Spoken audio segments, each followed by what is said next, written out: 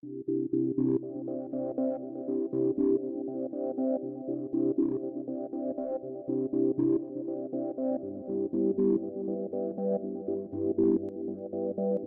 the synthesis of boric acid, first, we need to obtain 5 grams of borax.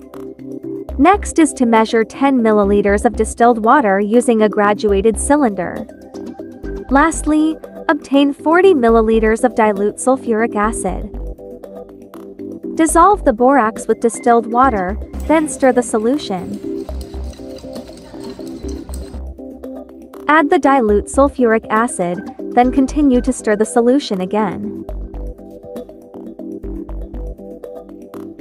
Put the beaker on the hot plate and leave it to boil. After boiling, cool the solution in an ice bath for 45 minutes. Air dry the filtered compound, then scrape off using a spatula. White powder of boric acid is successfully obtained. A pinch of it is then added to water, alcohol, and glycerin.